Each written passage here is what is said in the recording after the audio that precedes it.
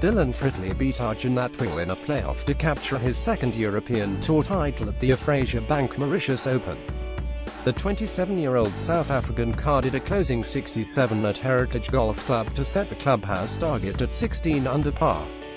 That left Atwal needing an eagle on the par 5 closing hole for victory or a birdie to force a playoff, and the 44-year-old Indian gave himself a chance by hitting an excellent second to 20 feet. Dylan Frittelli has won the Fraser Bank Mauritius Open, his second European Tour title. However, his eagle putt lipped out, and on the first trip back down the 18th, Atwal was unable to match Frittelli's birdie.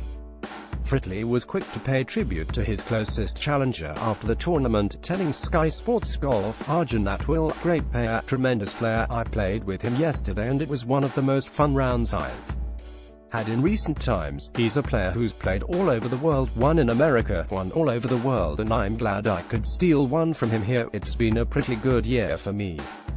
I've set some pretty lofty goals and achieved most of them, so I can't wait for 2018. Set more goals and go and chase them again." Frittelli beat Arjun Atwal on the first playoff hole after both players finished on 16 under.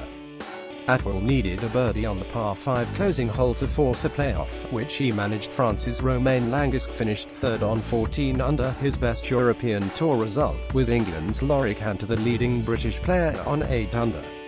A late charge from Alois Oosthuizen had earlier lit up the final round, with the former Open champion starting his back nine with a hat-trick of birdies and then hitting a spectacular second to the par 5 14th to set up his second eagle of the day.